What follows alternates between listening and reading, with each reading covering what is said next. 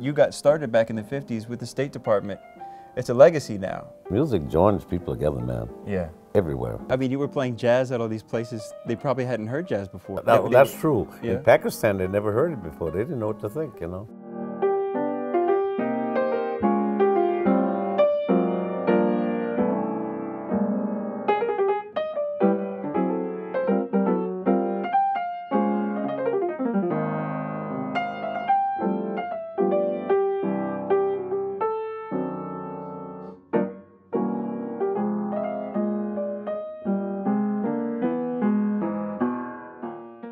They stoned the embassy from the Cypriots, stoned the embassy, American embassy.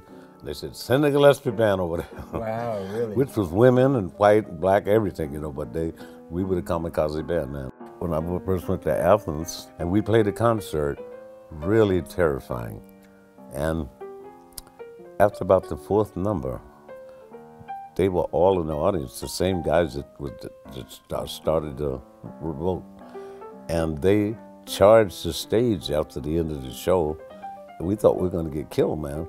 And they grabbed Dizzy, put him on their shoulders and said, DZ, DZ. I said, Lord, have mercy.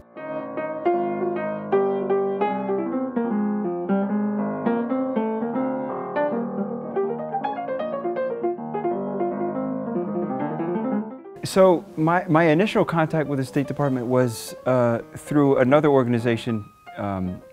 I did this competition. It's called Very Special Arts. Through winning that and kind of getting into the system, they reached out when they wanted to send somebody with a disability overseas. You better believe it. Yeah, and it was great. So for me, something that was interesting is the first place I went to was the Republic of Georgia. It was fascinating for me to be a blind person, a disabled person in the Republic. Part of my responsibilities was to show them that a person with the disability can still be productive, right, you know. Yeah. So I was able to share a little bit of you know, you're still plenty capable.